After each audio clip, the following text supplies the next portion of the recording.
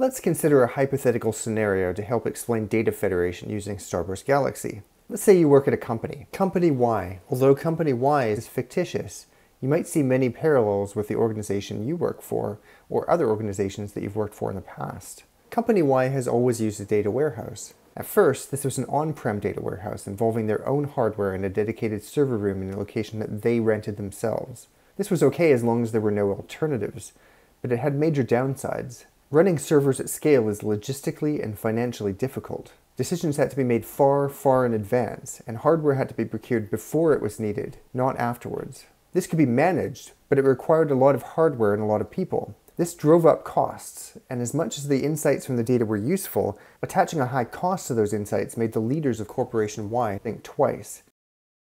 Then came the cloud. Well, the cloud data warehouse anyway. The cloud did fix some of the problems of running an on-prem data warehouse. Cloud providers were able to run operations at significant economies of scale. This helped drive down the cost of getting started, and once started, warehouses could scale without any effort at all. Additional cloud resources could be purchased as needed, and the warehouse became bigger and bigger. But an old problem began to creep in: cost. Cloud data warehouses were less expensive than on-prem warehouses, but they still had significant costs associated with them. For instance, all data had to be transformed into a single structure, a single source of truth, before it could be used. This concept, schema on write, made sense for early data, but as Corporation Y scales, they found that they wanted to include all kinds of data, much of it unstructured. It's not that the cloud data warehouse couldn't work, but as the years marched on, the cost of data insights was only going up and up and up.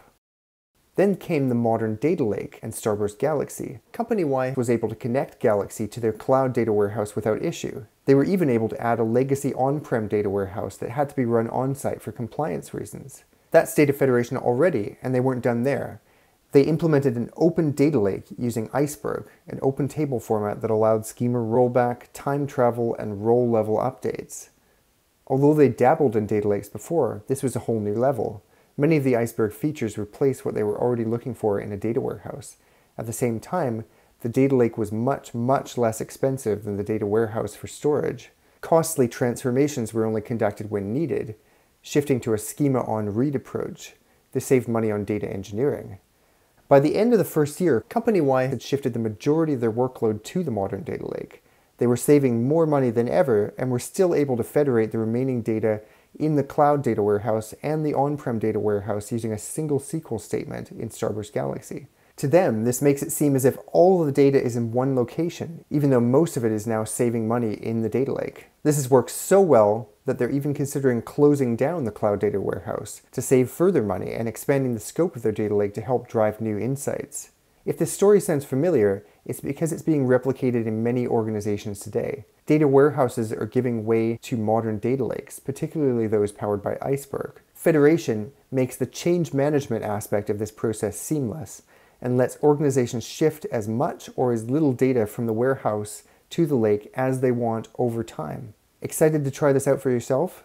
Later in this course, you can experiment with data federation and data lake federation. You'll see how you can connect different data sources in minutes while helping to save your organization resources and help push for more insights. That's enough of a change to be the real data revolution and represents the real modern data stack.